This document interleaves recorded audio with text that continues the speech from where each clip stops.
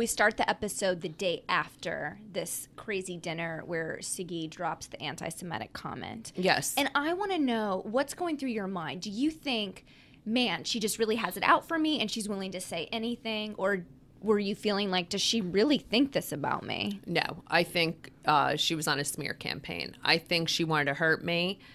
I think there's no possible way if she could think that based on my children are Jewish, my ex-husband's Jewish. I think she was upset and she wanted to say the most hurtful thing possible. And I really think she just wanted to cut me to the core. And that's exactly what she did wind up doing. So mission accomplished. Thank you very much. And it was so low. You should not be doing that. That was a really character assassinating move. And I think I was in shock. The girls were in shock.